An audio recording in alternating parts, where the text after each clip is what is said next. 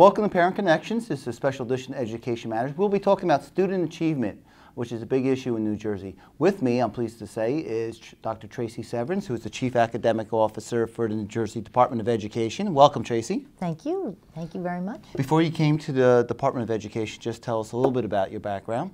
Okay.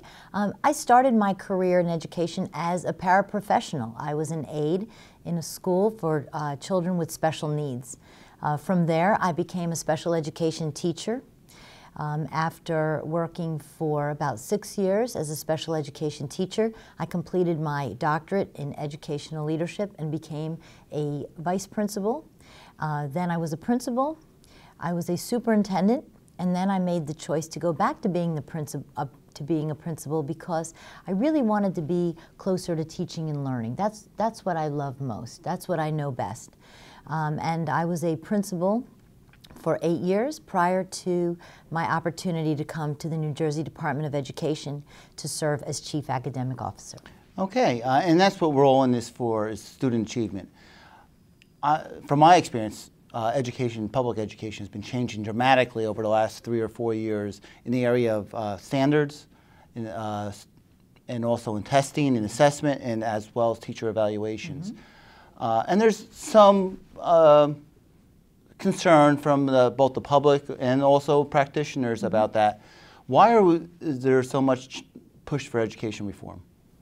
Well, I think that we recognize that we've been working hard for a long time. And yet we need to take a look at our outcomes and say, how successful have we been mm-hmm. with all of our students? And when you look at students' ability to succeed in college and career after graduation from high school, we realize that we're really not sending our students out fully prepared to succeed, to live independently, to be in careers that they find fulfilling and meaningful, and to be successful in college without remediation. Or, and we also know that we have students who don't complete the college experience. So we took a look at what we aspire to teach all of our students. What is it we want them all to know and be able to do upon graduation from high school, so that they can be successful thereafter for the rest of their lives? And we did what you might call backwards planning to say, well, if you want all kids to know and be able to do this set of skills or to know these things upon graduation from high school, what do kids have to do in 11th grade and in 10th grade and in 9th grade, all the way down to kindergarten? How can we set kids out on a path that ensures that they are on track to graduate high school and to graduate ready for success at college and career? So we've aspired to take a look at our standards, which lay out the outcomes that we seek to achieve for kids at each grade level, and look at them in relation to what we want for kids, meaning to graduate career and college ready. And we realized that in many grade levels, they were, as what was often described, an inch deep and a mile wide, meaning there were so many things that we sought to get to. I think we can question whether we got to all of them well, whether students really mastered those skills. So the Common Core Standards was an effort to really identify the knowledge and skills we most want kids to know and be able to do at each grade level. They are fewer, they are clearer, and they're more rigorous, and designed to move kids on a steady stair-step of learning progressions from kindergarten to grade 12. Now, Tracy, is this, you're talking from New Jersey perspective, mm-hmm. but this is a national movement. This is not just New Jersey, and the Common Core is not just a New Jersey policy. Yeah, that's very true. We know that nationally, the United States Constitution assigns to the states the responsibility of education. And yet every state has a great interest in educating their students to be successful citizens, to be a part of this democracy that is the United States. And so when we look at the performance of each state, we see that when we take, for example, a common assessment, like the National Assessment of Educational Progress, often referred to as the NAEP, New Jersey has been a top performer in the nation. And so across the performance of all states, we see that there was room for improvement. And so number of states, 45 states got together, and they said, how are we really doing, and what is the evidence of our success? Can we do better?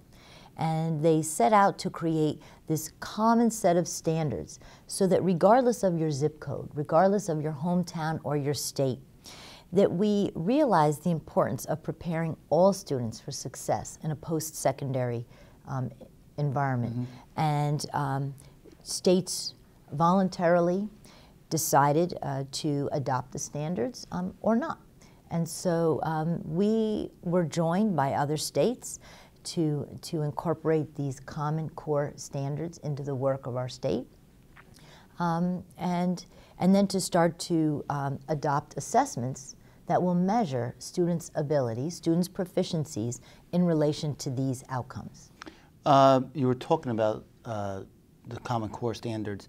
New Jersey already had pretty high standards, from my understanding, nationwide. So mm-hmm. Is New Jersey in better shape, better able to adapt to these standards than some of the other states because we already had high standards? Yeah, I think so. New Jersey had a rigorous set of standards already. And evidence of that can be found by, again, looking at that NAEP performance. When all of the nation's students take the same test, we see that New Jersey did very well. And yet when we looked at the performance of our students in these post-secondary settings, we saw that there was still need for improvement.